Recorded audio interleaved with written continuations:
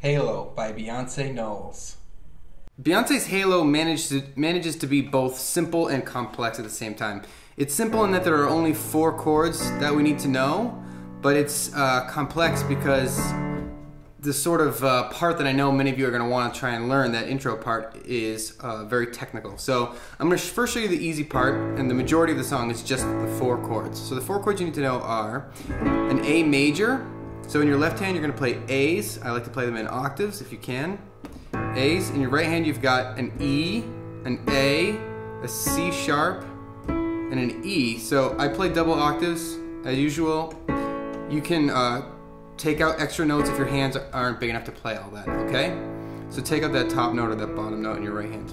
Anyway, A's. So you start with A, and then you move to a B. So in your left hand you play B's, and in your right hand you've got an F sharp, a B, and a D. Actually, this is a B minor.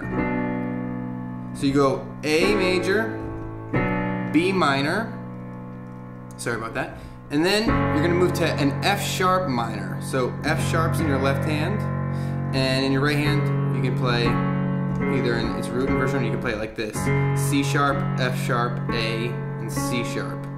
If you want, you don't have to have that bottom C in there. And then you've got a D major to sort of finish things off. I like to play my D majors like this. You got D's in your left hand, and I throw in an extra A just to add some fullness. You don't need to put that A in there, but D's, and you can play them low if you want as well. In your right hand you've got D, F sharp, A, and D, or just those. Okay? So the 4 chords: A, B minor, F minor, D.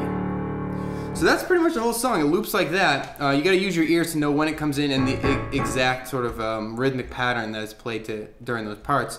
Now the intro is the sort of the harder part. It's still on those 4 chords. And if you think about playing an A major scale, so that's A, B, C sharp, D, E, F sharp, G sharp, A. If you think about playing that scale, it'll sort of help you. I feel like it'll help you. If you just play through it a couple of times, it'll help you on this part. So it sounds, the part that I'm going to show you now is that intro, which is a little bit confusing, a little bit technical, sounds like this.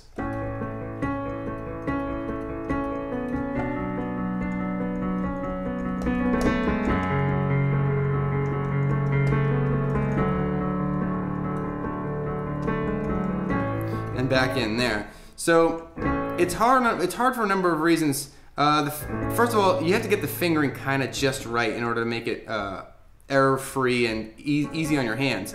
So you're still playing that A to begin with. Now, in your right hand, you're going to play an E, an A, and a C sharp, and you're going to play that C sharp with your forefinger. So bum, bum, bum, bum, bum, bum, bum. So top, bottom, middle, bottom, top, bottom, middle, bottom, top, bottom, middle, bottom. That's sort of the pattern. 1, 2, 3, 4, 5, 6, 7, and then there's this little, you go to a B, like a little pickup, B, C sharp, and then into your B minor. So you're going to move, at that point, you're going to move your left hand to B's, and your right hand is playing F sharp, B, and D in the same pattern: top, bottom, middle, bottom, top, bottom, middle, bottom. And you do that twice, and then you drop to a D flat here. It's a sort of a transition. And you do one little top, bottom, middle, bottom. Now here's the hard part. So nice and slow: B, C sharp, B, A, G sharp, F. Now when I play it, I switch fingers on that A. So you play that A twice in a row, and I switch from a thumb to my middle finger. So if you play it fast, you can see it's very hard. So just practice that little part as fast as you can. Do do do do do do. Start slow and slowly bring up the speed.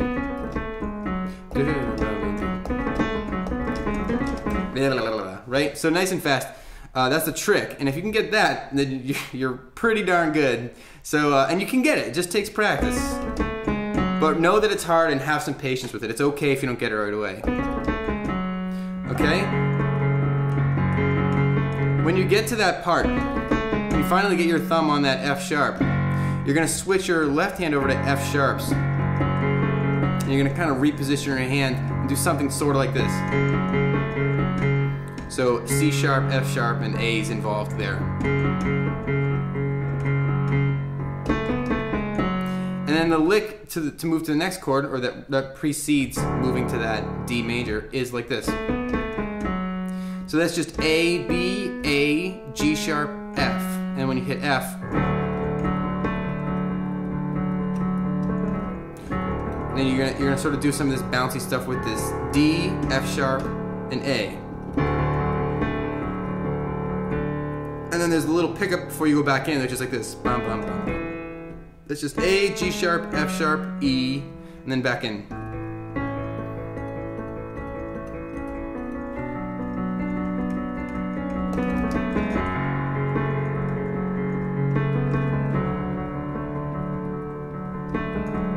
So it's not exact, but it doesn't have to be. Like, get it as close as you can. If you really want it to be perfect, listen to the song a bunch. That's actually pretty close, but listen to the song a bunch, and you can figure it out slowly. Other than that, this is the type of song that it's gonna sound good. You just gotta get close, and people will know and they'll feel it, and it'll be fine. Anyway, I hope that helps you. Don't forget to rate, comment, and subscribe, and I'll see you next time.